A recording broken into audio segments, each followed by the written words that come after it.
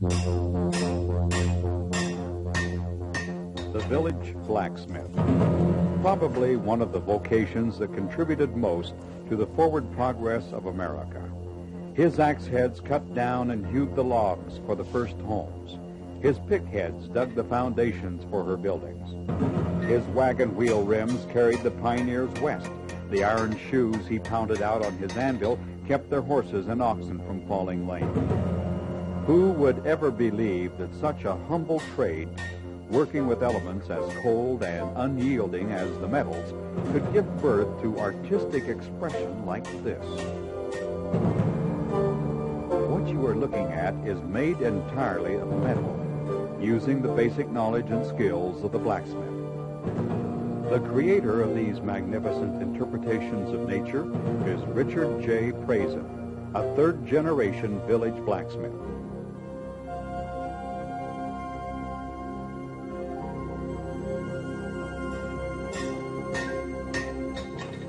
Appropriately enough, he calls his work Reflections from the Forge. Although the romance of the blacksmith is long gone, and his major contributions to America's history greatly overshadowed by modern technology, the fundamental stirrings that first prompted mortal hands to pound metal into useful tools now prompt these hands as they give birth to eye-catching and emotion-moving objects of art. Richard J. Prazen himself is an anomaly. In fact, the Prazen name belongs to not one artist, but three, and they are brothers. The oldest son, Gary F. Prazen, works in the more traditional bronze medium, sculpting in clay and casting via the lost wax process. His work is realistic, storytelling, and usually built around character personalities. It ranges in size from tabletop to monumental. Rick's brother, John F. Prazen, specializes in recreations of Native Americans and stylized furniture of a Native American motif. Richard J. Prazen's artistic forte centers in his great interest and love of birds, particularly eagles and other raptors. You like my beard, huh? An art piece begins with an idea or a feeling inspired by some object or experience. Even the most non-artistically inclined person could still see in an eagle the perfect symbol for keen awareness, fierce individualism, and independence. These qualities in this bird have greatly endeared it to Richard Prazen. To build the perfect eagle replica is his quest. I really think that the eagle is one of God's most noble creatures.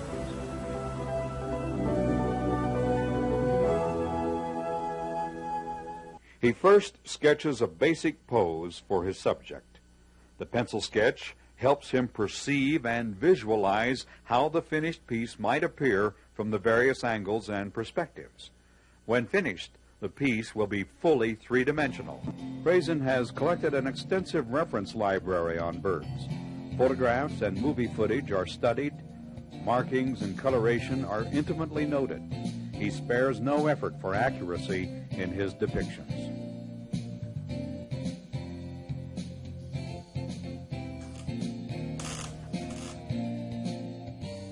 While he pays close attention to anatomical detail,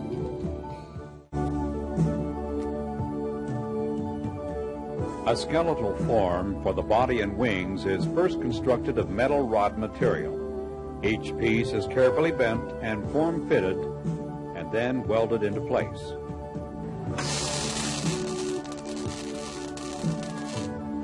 The rods are closely placed so as to form a base to which the feathers will be welded, one by one on top of each other. Prazen refers to this as the mandrel, the framework. Each mandrel is individually formed and constructed so as to bring out the pose and to give life and form to the picture Prazen has in his mind. Each is unique also to the particular species of bird he is making. At the mandrel stage, Prazen also places his unique trademark in each piece, a metal heart suspended inside the body cavity. This heart will show up on an X-ray and would be a good safeguard for the collector against any counterfeit piece. Once the mandrel is formed, then the legs and feet are built and attached.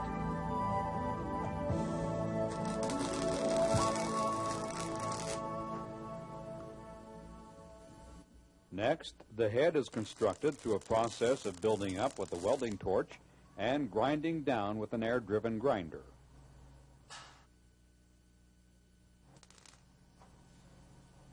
Prazen then turns his attention to the wing structure, particularly the primary flight feathers. A pattern is drawn freehand and fitted to the mandrel. This pattern becomes his blueprint for each individual primary feather. The most time-consuming task of all is the cutting and texturing of each feather, one at a time, for not only the wings and tail, but the entire bird.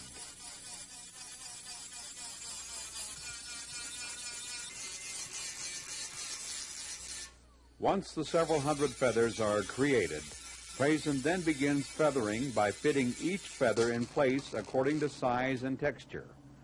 Layer upon layer, beginning at the wingtips, the eagle begins to come alive. Most people don't realize what goes into a completed sculpture. When they see it, it's finished, and it's hard to imagine what steps it took to get it to that point. I probably relate it to building a house. First you build a framework, and you work on each individual piece until you have a major skeletal structure, and then you start layering what I figure is the shingles on the house, one piece at a time, each feather covering each weld until you work it up to the head piece, and then everything is welded together and ground down to where you have a finished piece that you can't tell where any of the welds were.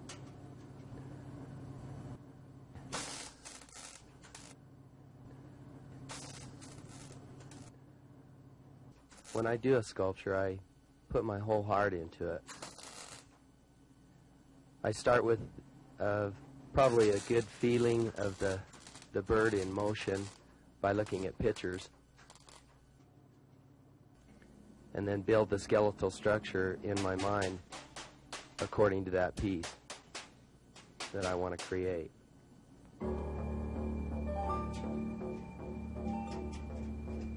Once Prazen has all of the metal feathers in place on the piece, he then colors each one individually with a very carefully controlled application of heat. Each of the metals has its own unique response to heat. A spectrum of color unfolds as the torch increases the temperature of the metal. Prazen can lock or freeze the color at any point he desires. He literally paints with fire. After the feathers are colored, the piece receives a final protective coating that makes it immune to rust or oxidation. The Richard J. Prazen Eagle is complete. Mounted on a walnut pedestal, it will grace some executive's office or den or similar appropriate setting for many, many years.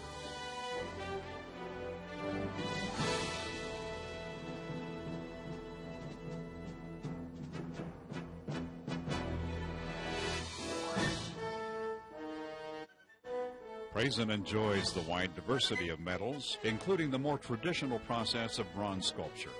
Casting allows the bronze piece to be made available as a limited edition of 35. Prazen's repertoire includes many forms of bird life, from life-size eagles down. Each piece he creates is unique, one of a kind.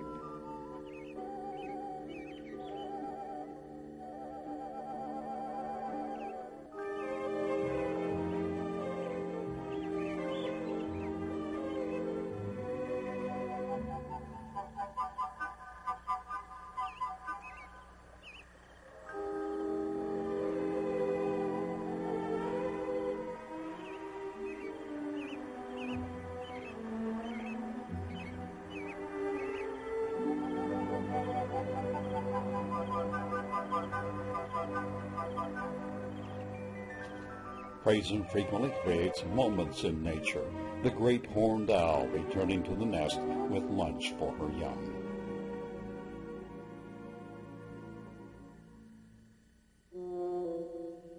red fox surveys the forest floor, looking for his next meal.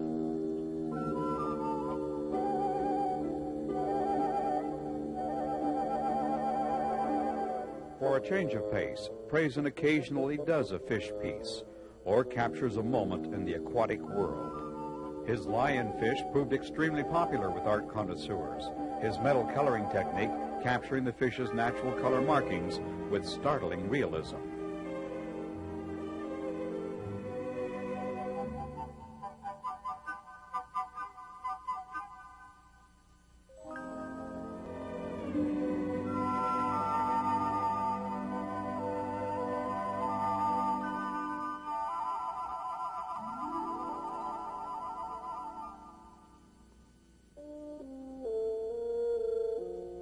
But Prazen's real forte and first love are the raptors, the eagles and hawks.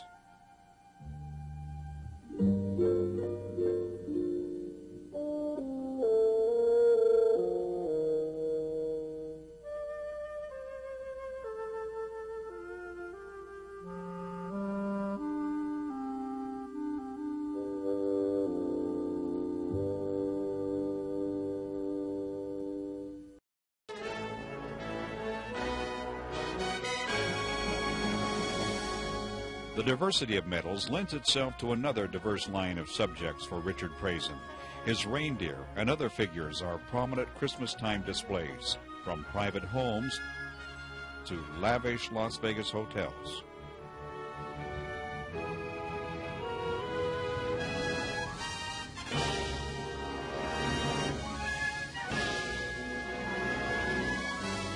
His imagination seems to have no limits.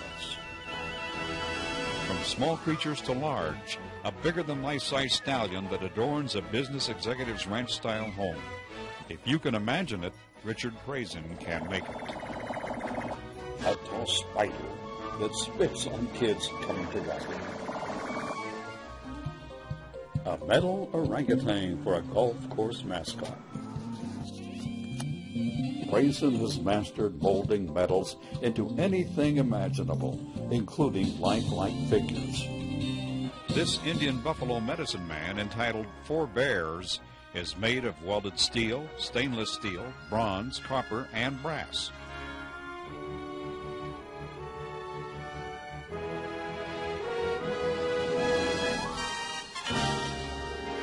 The face was rusted intentionally for color, and the buckskin effect is achieved with flame-sprayed aluminum bronze powder. Whether imaginary or authentic, Prazen always employs meticulous detail. And his work is generally considered realistic.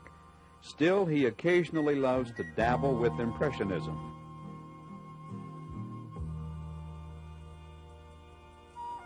A 6-foot-tall metal monster made for Fantasy Con.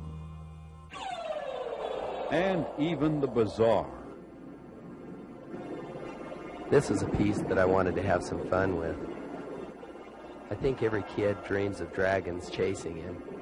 And in this piece, I wanted to show the snake fangs and the grotesque features that I always dreamed of dragons having. This was a real fun piece to do. From fun pieces to highly prized commissions, Prazen enjoys them all. A special commissioned eagle for the United States Air Force Thunderbirds.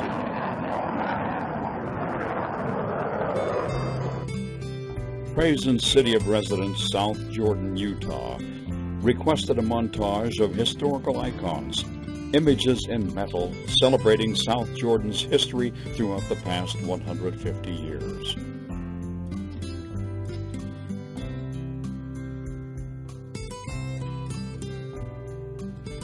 Richard Prazen's work has found its way into art collections around the world. It graces the entryway of large corporations, makes a unique statement in presidential suites, and adds charm, distinction, and elegance to a home. Few art forms command attention and invite inspection like these. Richard Prazen is one of a very few artists in the world doing avian sculptures in welded metal. His use of as many as 8 different metals, formed and colored with a welding torch, makes his work truly unique. But as you've seen, it doesn't stop there. He frequently receives requests for custom furniture and home fixtures, unique chandeliers, wall decor pieces, stairways, even bed frames.